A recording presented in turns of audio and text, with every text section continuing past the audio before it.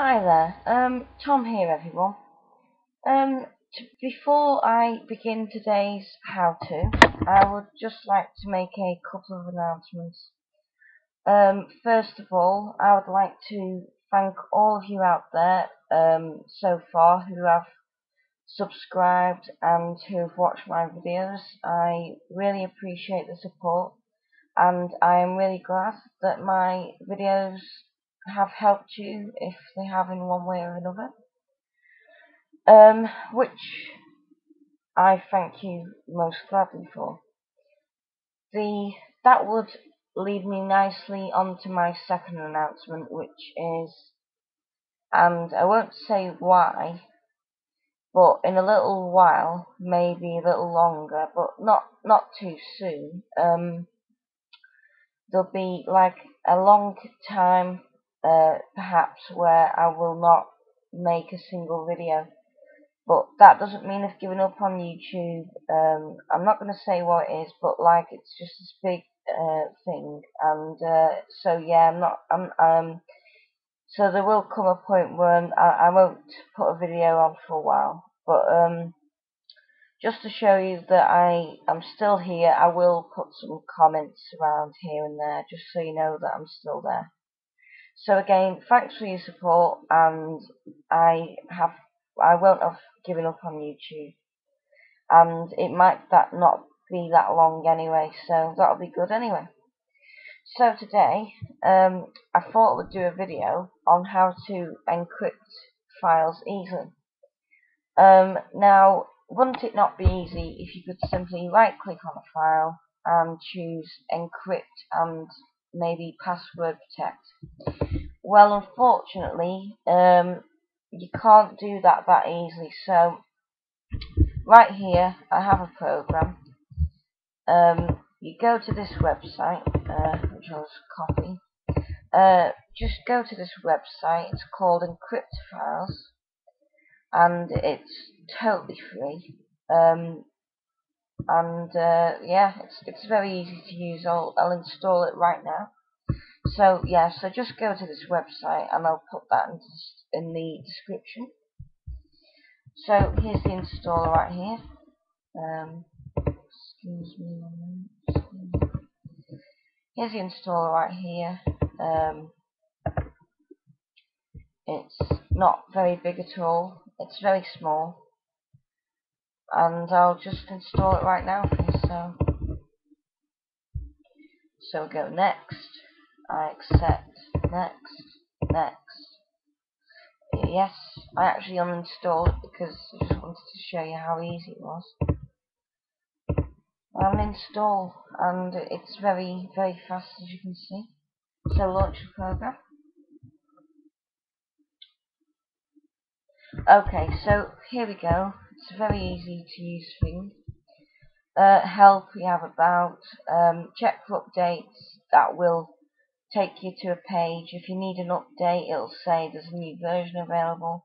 If you don't need an update, it'll say you have the latest one. So I'm just going to dive right into it. So in settings, there's one thing I think you should set, and that's enable encrypting entire directories. So that allows you to encrypt a folder and all the subfolders that are in it. To be honest, really, I just like to have it like that and just nothing else. So I'd just say leave it at that. It actually looks like the Windows XP Explorer at the side there. So yeah, it's pretty much self-explanatory, really. So what I'm going to do is I'm going to quickly make a folder. I'll call this ink because I'll put basically I'll just do so. Copy all those and paste them in there. You know, nothing particular really. I just need something to test it out on. So as you see, like say for instance Google Chrome, double click that, and sorry, my system is lagging. and it launches Google Chrome, so it works, you know. So it's very easy. You simply just go to the directory. So that's Windows, users, Tom for my computer because I am Tom, desktop, and here it is, ink. Then you have encrypt and decrypt. So that is not encrypted, so I'm going to click encrypt, and I will put in a password. So for this I'll put in demo, and demo. And then all you do is remember that password, of course, and click encrypt. And the encryption's done, that's it. Okay. And you can close the program, by the way, you don't have to leave it open. So now I want to go in. As you can see, they are all encrypted. So if I was to double click that, it does no longer work. I would actually have to re-encrypt the file. So, and this also works with text documents as well. So I have like a link for malware in there. Just something I've been doing. So for that, I'll just go into the program. So desktop, link malware. So if I was to open that, it would have like a, just check the time here. Okay.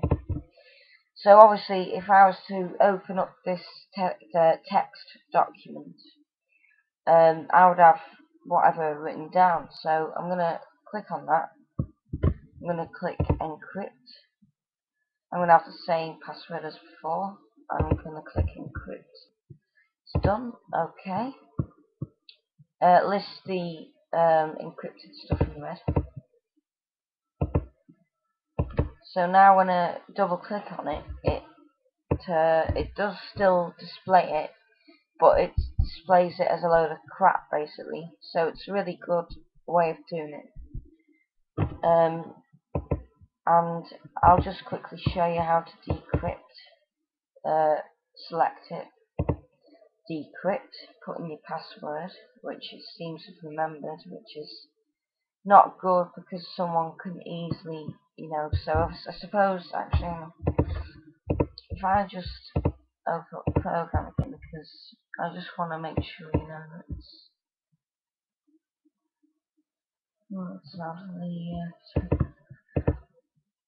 Sorry about this. 1 second. Yeah, sorry about that.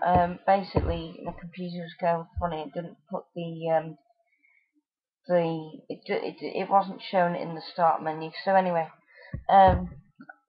basically you just go back to where that was.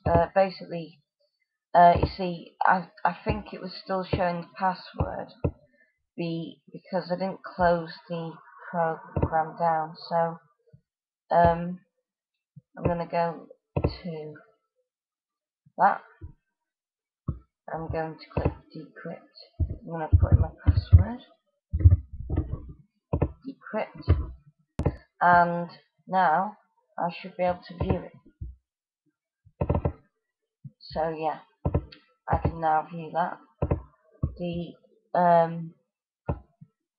folder as well, of course. I'll click decrypt. Decrypt there. Okay.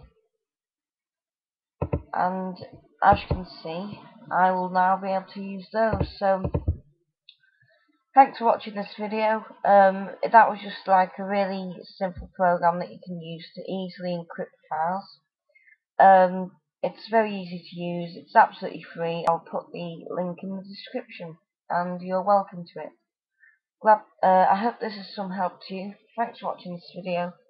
Please comment, rate, subscribe if you like my videos. Bye bye.